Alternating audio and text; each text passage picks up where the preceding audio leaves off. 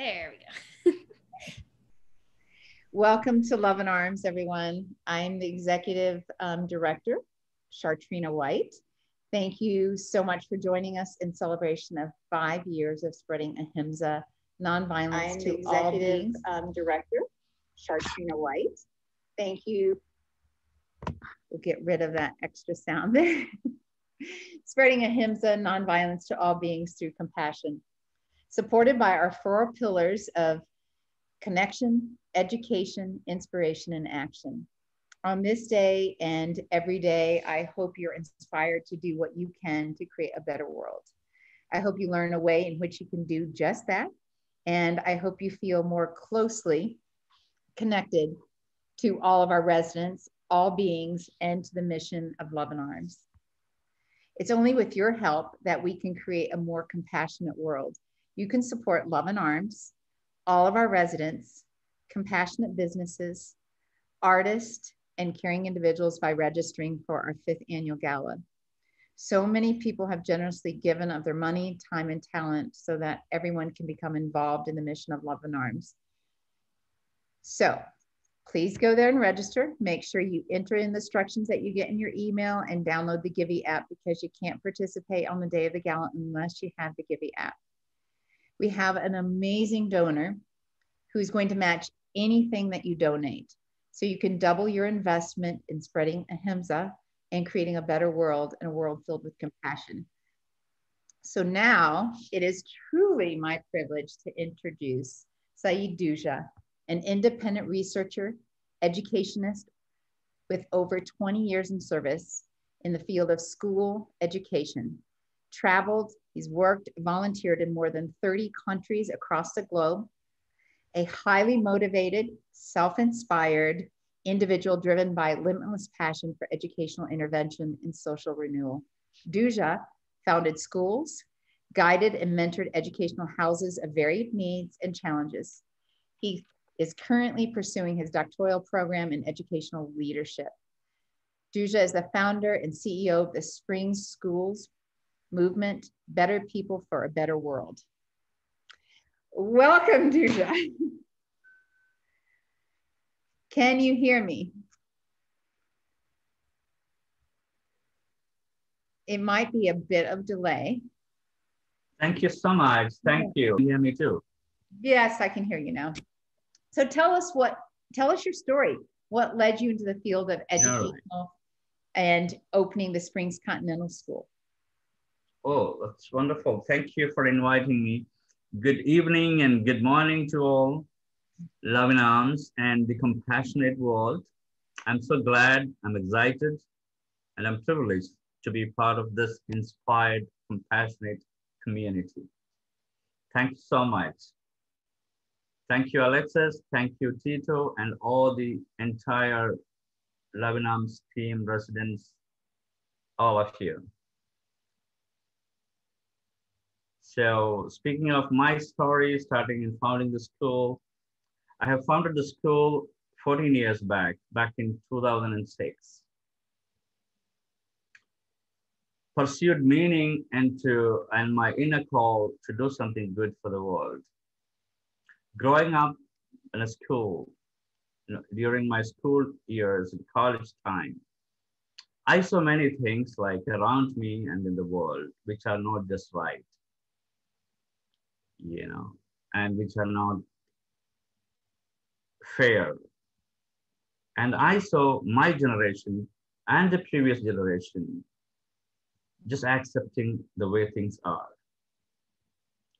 passively accepting and passing on to the next generation. So this kind of incidents, like an observation, close observations, made me think, are we supposed to do the same?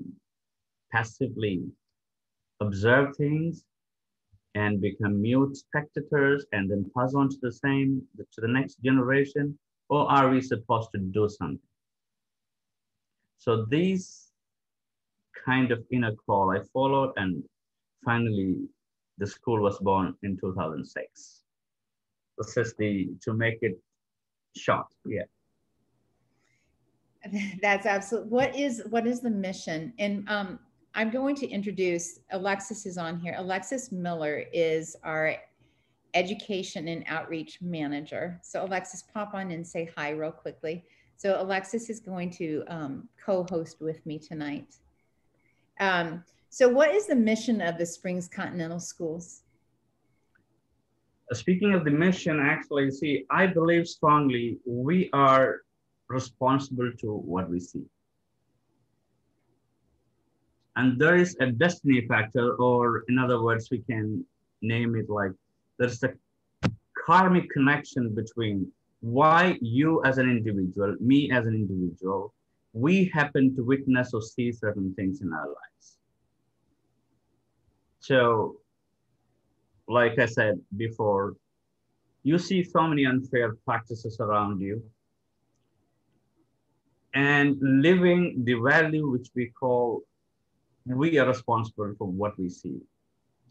So we need to take up the responsibility, and we need to act. We call it in our Indian culture karma. Mm-hmm. So your karma defines your individuality and your personality.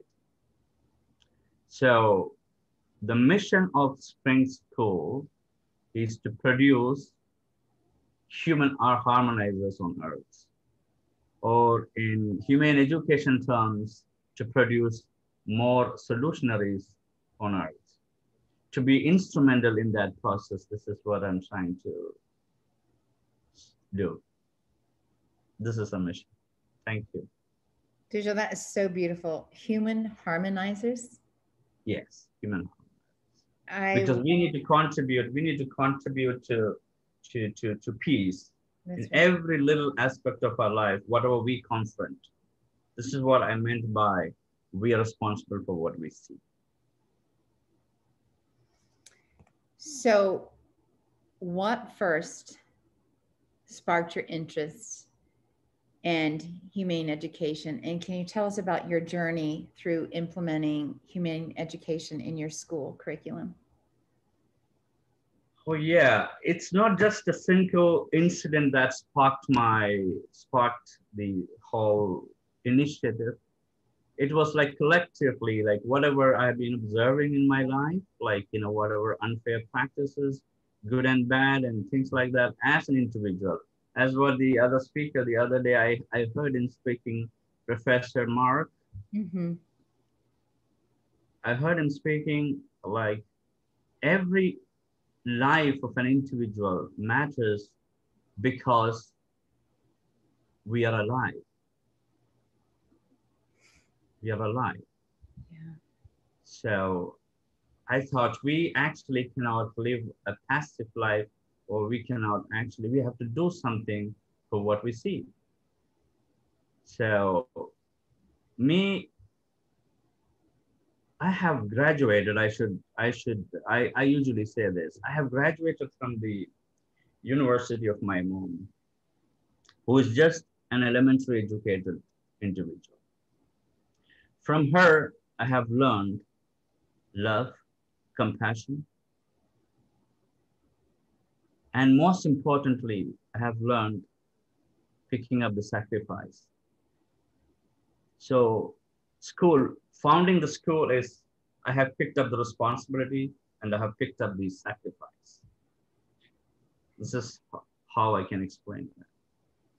So Duja, we have talked before, and you told me a story, and when you were talking about Mark and him saying that every life mattered, and how every life does make a huge difference, and how speaking up and doing something is so important. You told me a story in Africa that you were in a village working, about a gentleman where the two communities were created. Yeah. Yes, the two tribes. Can you tell about that? Because I think it's such a powerful story about one individual and how they can make a huge difference. Yeah, that was one of the incidents that sparked the need in me to do something for the community. That goes like this. Now, there was a conflict between two neighbors, like, we lived in a community whereby people didn't have enough money. It was a very poor country in the Central African continent. and they had a quarrel about drinking water because they used to share water. Three families used to share water for which they share the bill on a monthly or whatever basis. Like I was living next door as a volunteer under the United Nations, working under the Ministry of Education. So I was their neighbor. So their quarrel, accumulated little by little, little by little. Then it became a big, kind of a big issue. So there is a common practice in their tribe. They actually three families belong to three different tribes. And they have a practice when there is a conflict, there is a compromise talk. The elders and the family members, and they all accumulate. They come together. And when the crisis was escalating, when they're all about to go for nobody wants to give up. One old gentleman stood up from one of the tribe and he took the responsibility. He said, I bear the cost. Please don't fight. So that kind of human beings, I'm connecting this with when I started the school, you see, I compared a situation, a scenario some 30 years back. 30 years back in our country, we didn't have better roads as we have today. We didn't have better homes as we have today. We didn't drive better cars as we drive today. We didn't have better shopping malls as we have today, but we had better human beings. So it's like, as we say, like we have identified, we have seen the problems, but more than anything else, we need better human beings. That's how the baby inside me was born. I have phrased it in a sentence. We need better people to make a better world. So that's what gave birth to the institution that I'm heading right now. And I'm so glad and I'm so happy. And I'm actually dancing with it. I don't know if I'm answering your question straight or what. You can prompt me, please. Yeah. So creating solutionaries, creating humans, harmonizing humans. When you started that idea for a school, yes. What are you doing with the students? Like how is your school different? What are you doing and what kind of support and guidance are you providing the students to create students who are solutionaries, to create people, to create people who want to take action and be responsible for what they see? How do we do that, Duja? Yeah, it's a wonderful question. Actually, when I said the school was founded with this mission and vision in mind, like better people, we need better people. But how to bring in? I didn't have the idea of starting the school first, but where to start? I have actually brainstormed with my acquaintances and friends and intellectuals and things like this. Then I actually finally came up to this idea of starting a school. That's when when I reflect and think back, I feel I took the right decision, especially when I heard Zoe, as she listed, she's listed the problems the world is facing today, 1, 2, 3, 4, 5, 5, 6, and the list goes on. If at all there is any solution to the problems that we are facing today in this world, one key solution, I quote her, she said, it is schooling. It is schooling. So how do we achieve this goal of making them as solutionaries or making them as the harmonized individuals in this world? It's not just education. Education is part of the process called raising a human being, raising a child. So I'm connecting this with we have to be responsible for what we see. That means each one of us, we have to take that responsibility. We have to see, we need to be sincerely and genuinely interested in every young human being who is under our care. Be it a student, be it your own daughter or be it your own son or neighbor's son. Everybody's child is our child. This is the kind of responsibility I'm talking about. So when we accept our children, the children of the world, as our own, because our lives matter, we are alive today, the baton is with us. It is our turn to act. It is not somebody's child. If a child is coming to me, to my school, to get educated, that means it has become my moral responsibility to do my best in the making of that young human being into an inspired, compassionate adult human being. So you have to do all that's possible. I shouldn't say within your capacity, I should say beyond your capacity. That should be the stretching that we need to do. So we, as you said, like, how to achieve these goals, we integrate, we add in curricular content and daily experiences for children, whereby they experience compassionate practices. Visiting Luvin Arms, part of the compassion, visiting, doing the compassion tour was one such an exercise or experience. So tell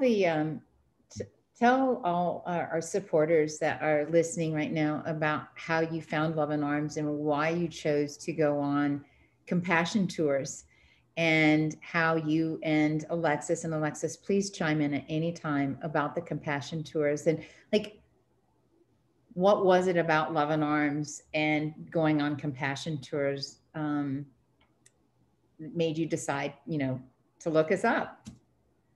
Yeah, I reached Luvin Arms through Psychology Today magazine, Zoel's interview with another interesting educational leader. I don't remember the name, but as I was reading through the interview, the word compassion took my attention. So, and compassion tour. Then I looked it up. I did my research. I wrote to Luvin Arms, and Luvin Arms was very prompt in replying, and I got the answers from Alexis, and then we took it from there.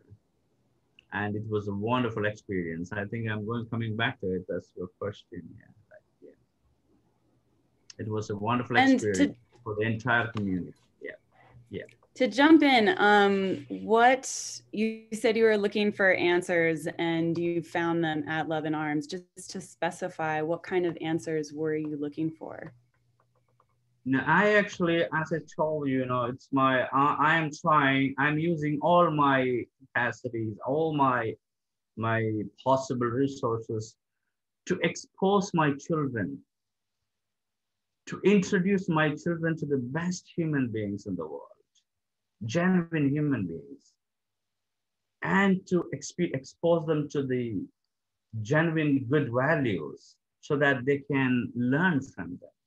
So it was like I wanted to facilitate this kind of an experience for them, from which they learn, they internalize certain values like compassion. So that was the first and foremost objective of the whole program. But then later on, after like the compassion tour, we did the art project. We did a lot of they feel like the entire Springs community is now part of Luvin Arms community as well. Yeah. So we have around 384 families here, and now the word is spreading even to the next communities, and things are growing exponentially, I believe. Yeah. So that was the experience. Yeah. So we are going, I did bring the art of the students with me. So a little bit later on, I do want to show everybody some of the art that the students produced, which is pretty amazing. And I'll have Alexis tell more about that as well. And just FYI, everyone, the children's art is in the silent auction. And I can't wait to hear more about that. So when our residents or any animals in our care they assess us mainly by one criterion: are we kind? Do we do this with our own species? Do you feel as well as non-humans do it with each other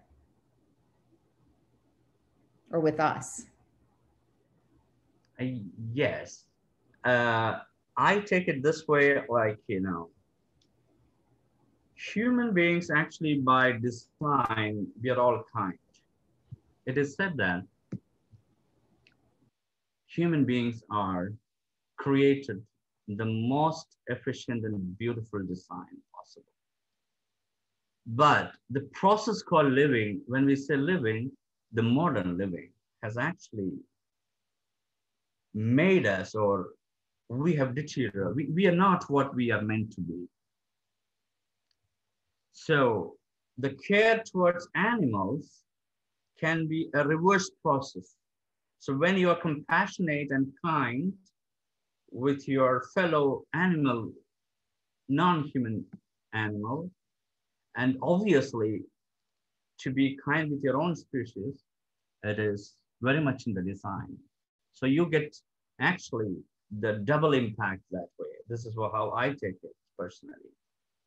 So if you are kind and you're compassionate with the entire existence, this is the kind of value that we try to achieve through the animal care and the love towards the animals. We're all in this together. Thank you. We do to one, we do to ourselves. Alexis, tell us more about how the art program and the compassion tours and what Love in Arms and the schools, what you worked on together. Yeah, it was my pleasure working with Duja and his community on basically inspiring empathy in animals, which seemed to be already there for the most part. So maybe we just help them along the way a little on their journey. As you mentioned, it really takes a village. It takes multiple individuals to provide that support for young and growing minds. And animals really help with that. And there have been studies that have shown the link between violence against people and violence against animals. And I believe there's a quote that says, one of the worst things that can happen to a child is a child harming an animal and getting away with it. So I think I really agree with what Duja said. We, as children, we're all, born with this love for animals, and it comes very easily to us, and we come into this world with compassion. But there are systems in this world that really suppress that. So it's important to have leaders of the community like Duja, who are really, and like Love in Arms, who are really trying to foster that compassion that is there in children. We don't want to let that go. We want to encourage it. We want to feed it. And I think having them go on the compassion tour and we also did the Connect and the compassion tour. So we went through multiple grades of Duja's school. So we had kindergarten up to 18-year-olds, and of course provided information that was appropriate for that age group.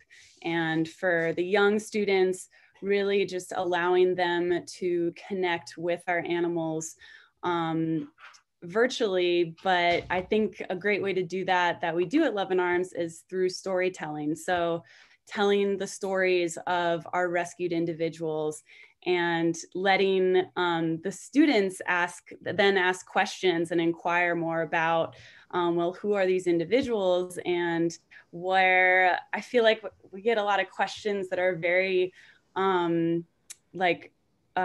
personal, and they want to know like where they sleep and what they eat, and all these very intimate things about them. They're interested in those individuals and in their lives. And then as we worked with the older students, we started talking about the systems that, you know, in solutionary learning, you learn about, where you can really critically think about where these animals are coming from and the systems that were contributing to when we purchase their bodies at a grocery store, including, you know, environmental issues, human rights issues, and of course, issues of animals. So there, you know, as we were saying before, everything is interconnected, and just allowing students to also ask questions and inquire about that as much as they could. So we started with that and doing the tours, and then moved on to, I think we really came to the art project because Duja was sending me all of these videos and all of these photos of his community there. And even when we were on some of the tours with the younger kids, we had some of the kids sing to our animals. So music and art seem to be very prevalent in Duja's community and in the spring school. Duja? So, oh, I was just going to have to tell, Duja, can you tell us more about the responses from the tours and from Alexis, and why you, or from the students in your community, and why you decided to do more beyond the compassion tours? Oh, yes. That's actually basically what we need is we need role models. We need living examples, actually. So we find, along with the residents at the Luvin Arms, and we found amazing human beings there who have committed their time and life and money, whatever resources they are gifted with, for the cause of good, for the good cause, and for bringing some positive changes in this world. So I really wanted to expand, to maintain this relationship between these two communities, so that the young, promising human beings, they have something more to do in their life, in the future, learning from us. Because, you know, if at all we are lit from another light, and we have to light these again in other lives, this has to be a chain. So I look at this opportunity, connecting with and doing more projects and more activities with Luvin Arms and the entire compassionate communities around the world, to show them as an example. We are doing our part, and now we are preparing you to do your part when it's time for you. So this is part of the racing aspect of education. So I would love to have a long-term association with Luvin Arms and Sprint's communities. Yeah. We would love that as well. Alexis, would you like to tell about the art project? And I can hold up some of the students' work while you're talking about it, or I'll have to. Yeah, sure. Sorry, I got a little too into the tours. I got excited about them. But yes, the art project was absolutely such an amazing experience for me, and I hope it was an amazing experience for the students as well. So basically, the art project, yes, this is one of the works of art that one of the students made, and it was a service art project. So it's providing a service for the animals, which I think is really empowering for the students, because this way they know that they're doing something to help farmed animals, and they can really feel good about that. And they can really feel good about, you know, their creativeness, their creative spirit, let that shine. And it was just a really cool collaborative project. And the guidelines around the project were to, we did a visualization and to think about what would a world look like if ahimsa was applied to farmed animals. And then to try and illustrate what that world would look like. And the students came up with some absolute beautiful work. I love this one.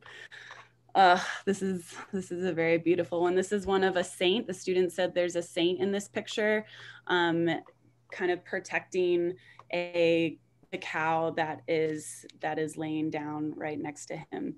And I think that really beautifully illustrates, you know, this idea of protection, and this student is helping with this protection for farmed animals and in creating a better world for them. So the students worked really, really hard on this project.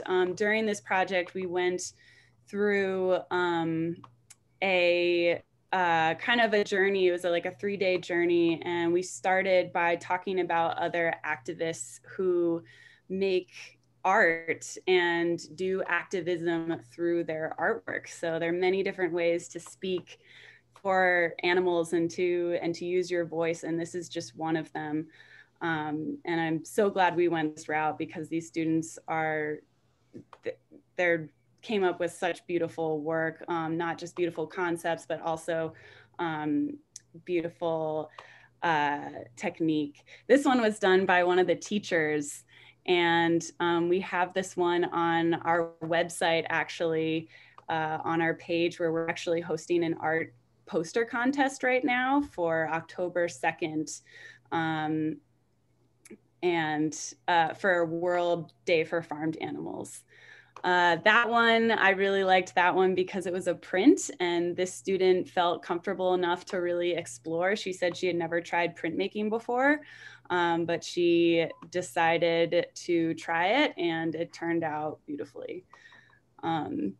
So yeah, we talked, so during this kind of exploration, we talked a lot about we looked at other artists who are speaking through their artwork for farmed animals or for the environment or for a cause, and talked about how that can really make an impact on people. And one of the things that we talk about at Love in Arms especially is we talk about inspiring change.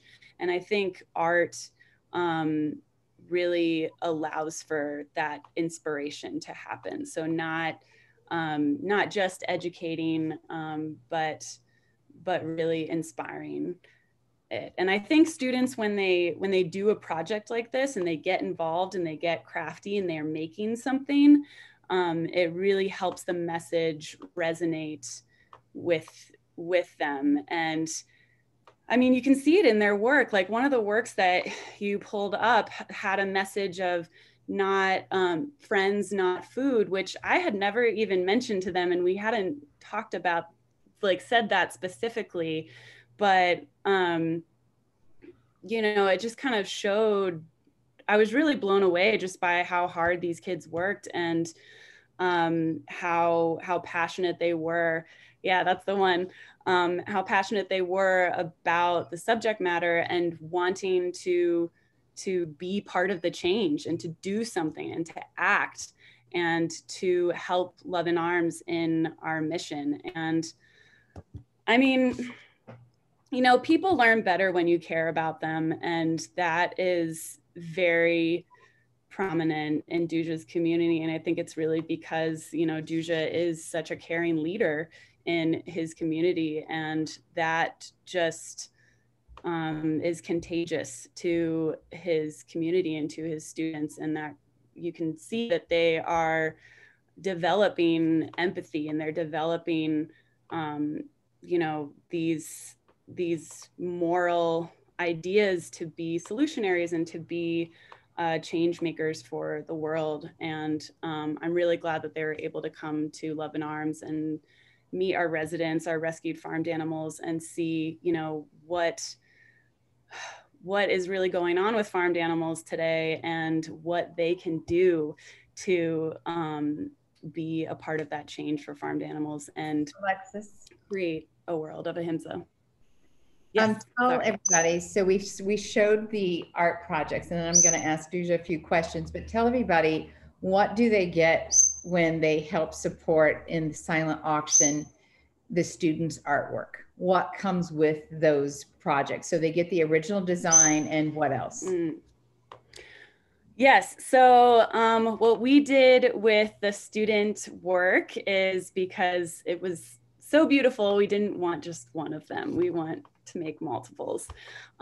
So, what we did, the students created their work, and on the back of their work, they wrote their bios, and then they wrote their artist statements, which is telling a little bit about them and about what their work is about. And so we turned that into greeting cards, and the cards have the work on the front of the card and then the student's bio and artist statement on the back of the card. And hopefully this will help, spread the message. So whoever purchases these cards, I already bid it on all of them because I want them all. But they're so beautiful. And whoever, wins the bid will have not only that original artwork that was sent all the way from India to make it to our gala, but also greeting cards so we can hopefully pass on this message of ahimsa that the students so beautifully created. Duja, would you say that the residents of Luvin Arms has helped your students expand their circle of empathy? And what other types of things, like what is it about animals that help children connect and expand their circle of empathy? Like I said before, the connecting with the animals definitely, certainly, makes anyone kind and compassionate. So if we can develop that habit in the early ages, so most of the homes in India, we used to have our animals at home. But these days it's disappearing, unfortunately. There is no connection. Children are even in the villages, even the rural, very rural, villages, people are now actually, it's at the heart of a village, people are trying to practice urbanized lifestyles. They live as if they live in New York City.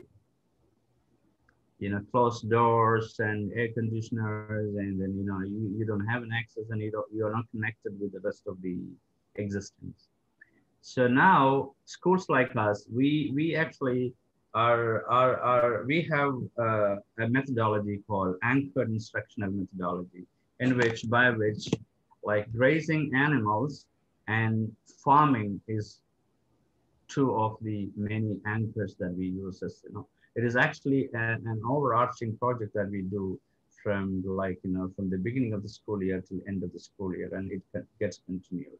So our sincere effort is to reconnect really, our children with the animals and the non-human world, so that they develop into a balanced human being, so that they can understand the problems of the environment and the fellow animals and the rest.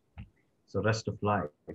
So connecting with the animal care at Luvin Arms and things like that, it was actually a first of its kind experience for our children, because they never thought, so many children actually spoke to me even after the compassion tours that we had, and the interactions that we had with them. They were actually so surprised, and so much cruelty is happening towards animals. It was actually, they actually came to know about it through the interactions with Alexis, and also the literature that we provided part of the compassion tour, prior to the tour and after the tour, with some figures and facts about the animal cruelties and what's happening in the meat and dairy industries, and what are the food choices. So just certainly this experience has actually fueled or made it more, it helped very much towards their becoming solutionary. This is what I should say, yeah.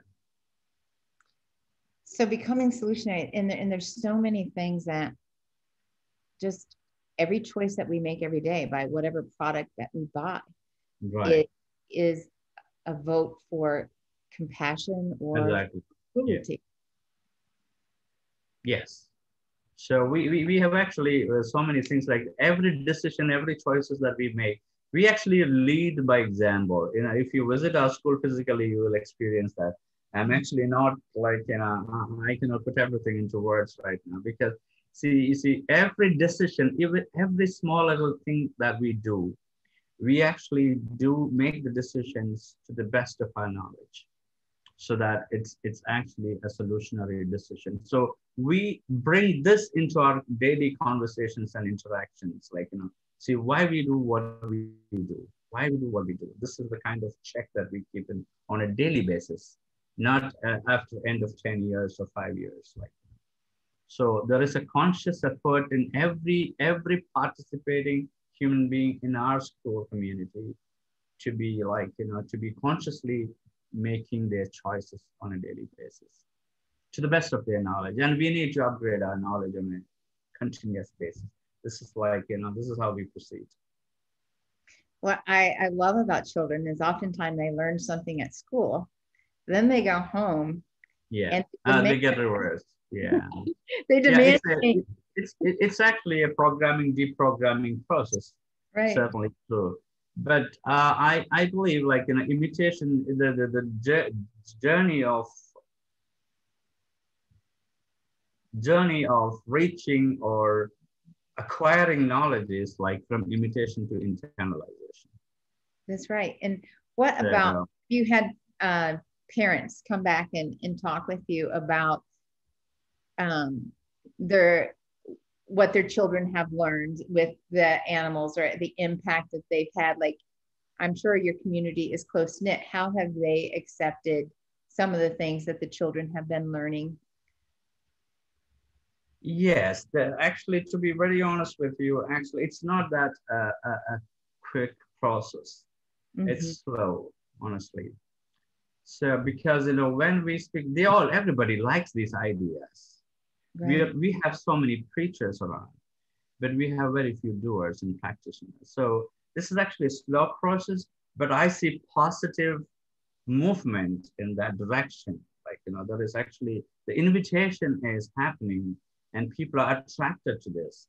So we need actually, you know, why we don't have so many takers or buyers for these kind of ideas is because it's not that easy, especially in the beginning, Mm-hmm. to make the right choices, because we are all habituated, or we are all living a life that is designed for us. You know, we don't make our own decisions. Actually, decisions are made for us. We just go through that.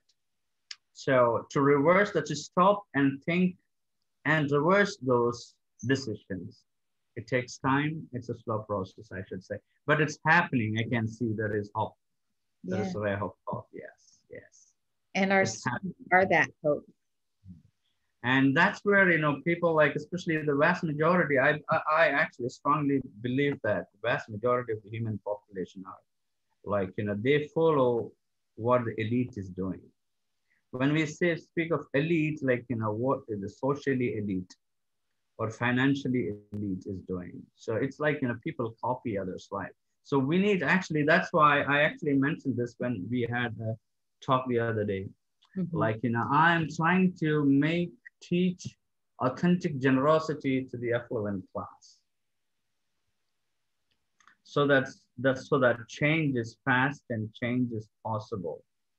And the majority of the, we can maybe call it order followers, like, you know, they fall in place automatically. So the leadership needs to change. Yes. As yes. So this is what we need, more humane leaders now than anything else. So I'm going to let people, please feel free to put questions in the chat and ask Duja, or come on, just, I don't think, feel free to go ahead. We have 13 people. Feel free to go ahead and unmic and ask Duja directly, because I'm sure he would love to answer your questions. Yes, prompt me, please. Thank you. Right. Yeah, yeah. So tell me how, while people are thinking about what kinds of questions they might want to ask you, how does being in service and teaching, it sounds like that's what you're teaching students to serve, to look at what's going on and to realize they have to be responsible for taking action. What are some ways that you do that within your school? Yeah.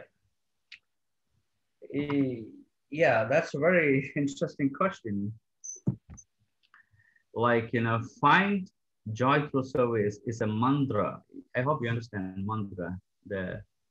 Yeah, find joy through service is a mantra that we keep chanting. Yes. Find Yes. joy through service.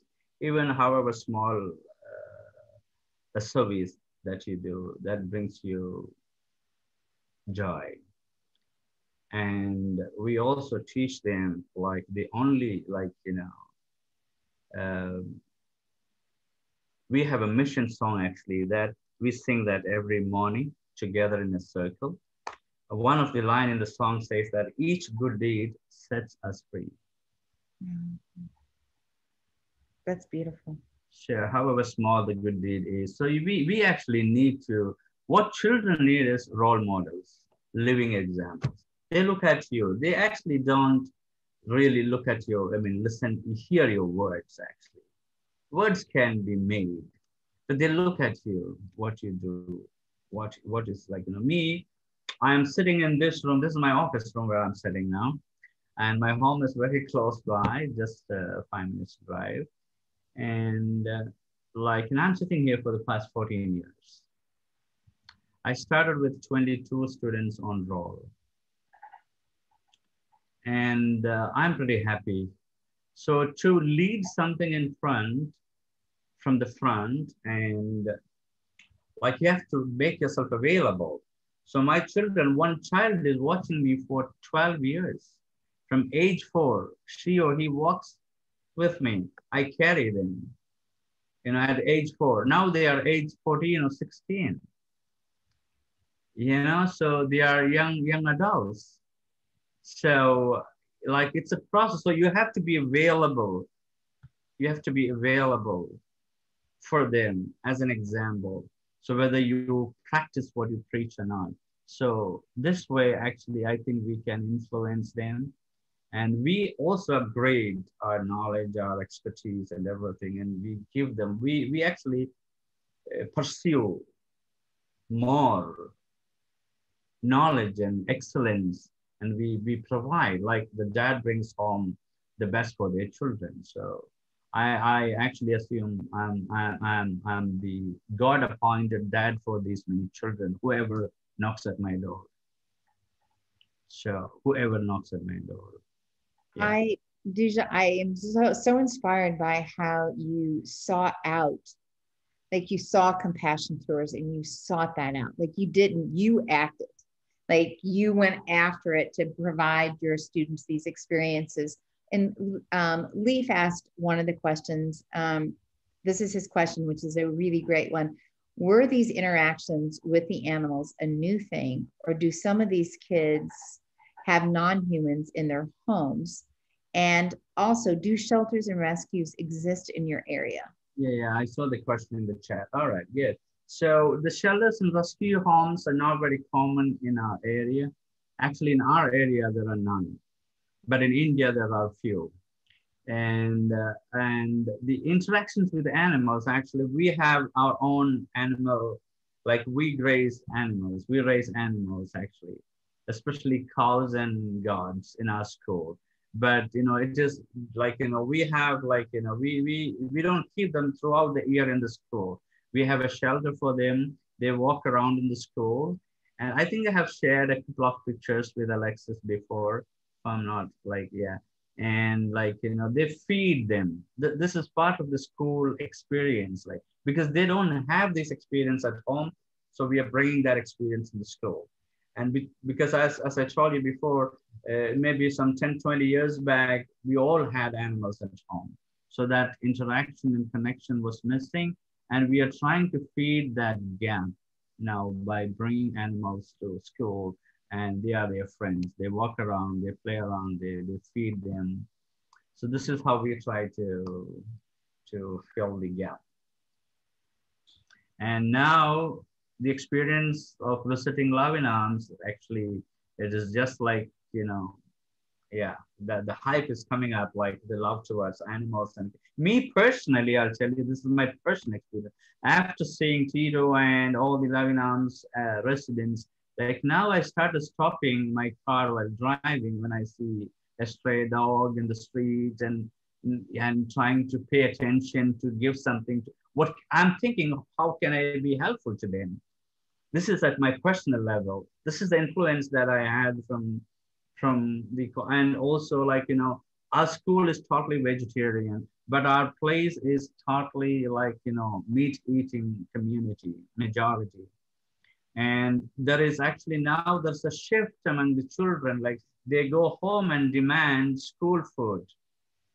They want vegetarian food. So I'm so glad to hear that. So there is some transformation is happening. As I said, it's not that fast, but it's slow, but it is for sure change is happening.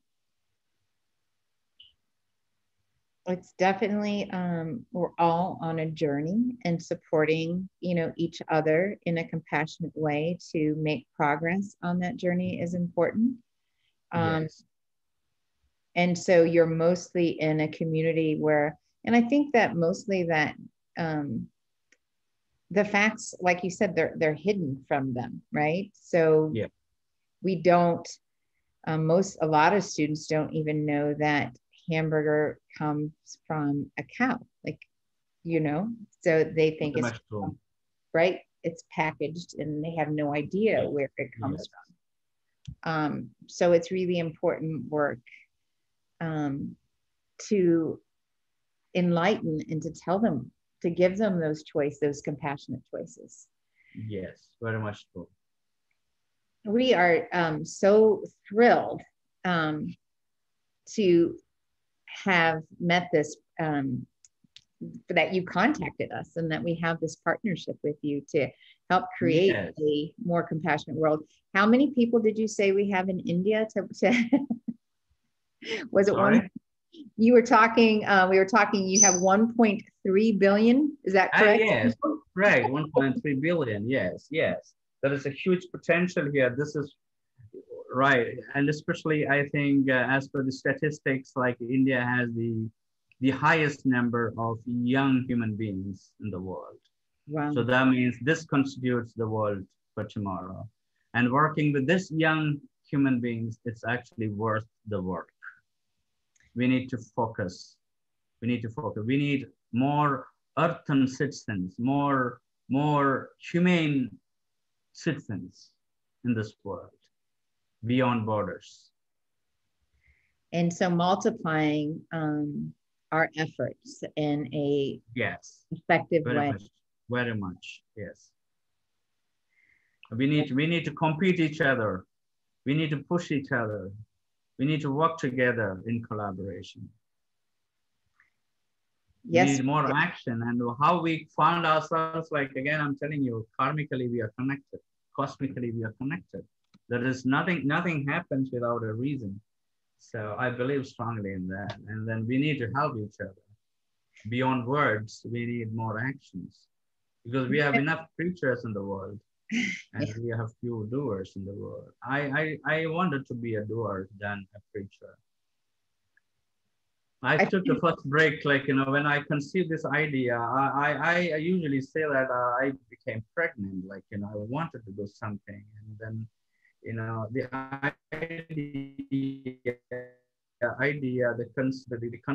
concept that we need better human beings in this world. At the age of 34, I founded the school. But this idea was within me much earlier. We should do something. We should pursue something meaning before I even could articulate what exactly I'm trying to say. So, and later in 2013 or 14, I think I first heard Zoe speak, articulating beautifully all these things. Like, I felt like I found my place. I found my teacher. I can now, if you ask me what's the mission of the school, I say it's a mission mogul, most goodly. Yes, in one word.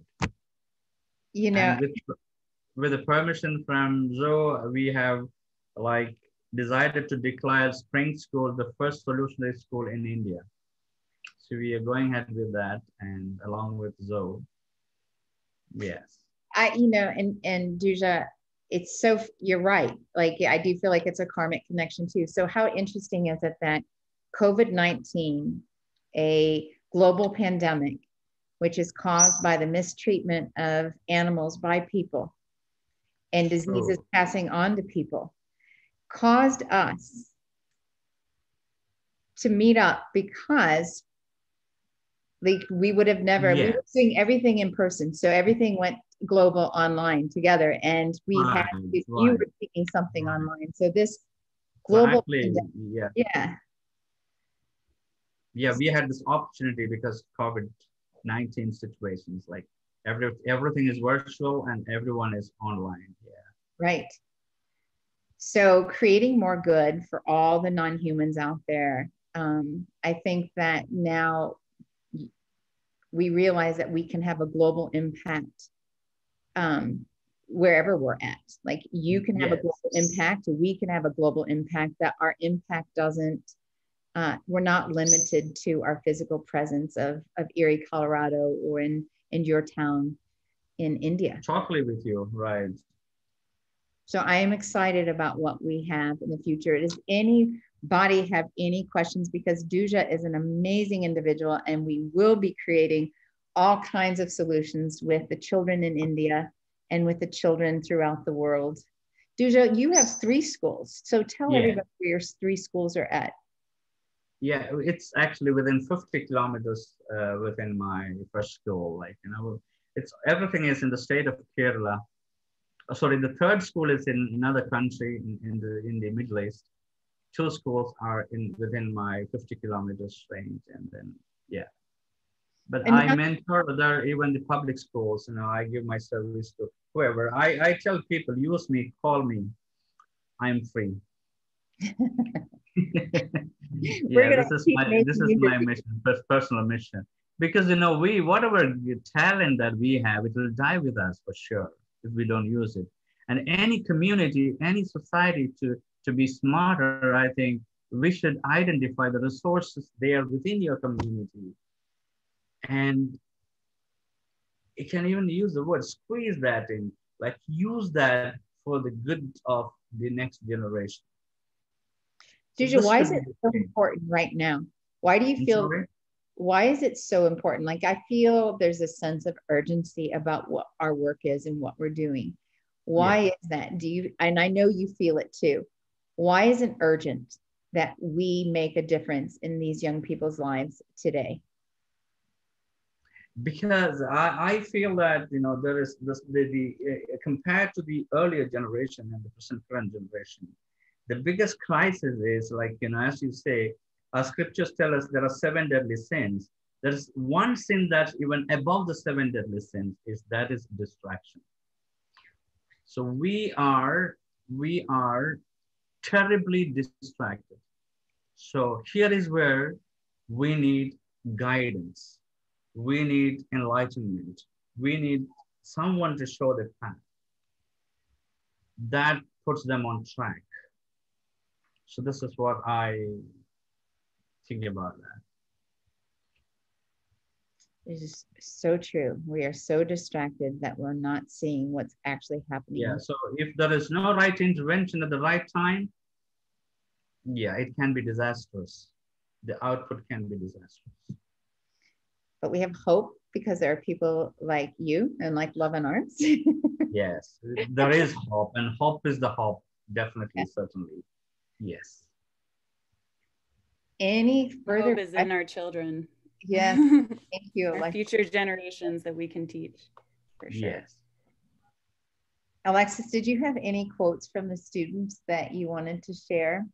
I could probably actually read maybe a back, but as we end this and have any last final. I don't have any that are that I picked out or in front of me, but I do remember one of the students, Duja, you were talking about enlightenment. And one of the students, you know, describing her experience with Love in Arms and then saying my body is full of enlightenment and like something along the lines of like a sense of compassion. And that was really beautiful to hear, because that's exactly what I think we're both, the Spring School and Love in Arms is trying to do, is provide, you know, help guide those people, those young people, to really feel enlightened, feel empowered, and feel compassionate. And non-human animals is really, you know, just the start. Like I was saying earlier, non-human animals, you know, people who are kind to non-humans are also kind to humans. So, you know, if we can start there with animals, then, you know, the future is bright. So this young lady said, I realized how each life of an animal matters here. Just like humans, they also have their own space in this world. Here, I got to see the intimacy between them and how hard people at Love in Arms are trying to make sure that no animal is left behind in danger, creating a sustainable future. At Springs, I'm elated now that we're also a part of it and that we are on a mission for Ahimsa for animals. Yep. It's beautiful. You have some amazing students, and with your students, Yes, we have. That is, as you said, that is hope. Certainly, that is hope. Duja, thank you so much. Would you like to leave us with any parting words? I'm so grateful for you and Alexis and our partner. Yes, and my parting word would be, I love you, and let's keep the job together. Let's compete each other for good. Let's work in collaboration. We love you Thank too. you. I'm available. Thank you so much. Thank you Thank so you. much. Bye-bye. Bye-bye. Thank you.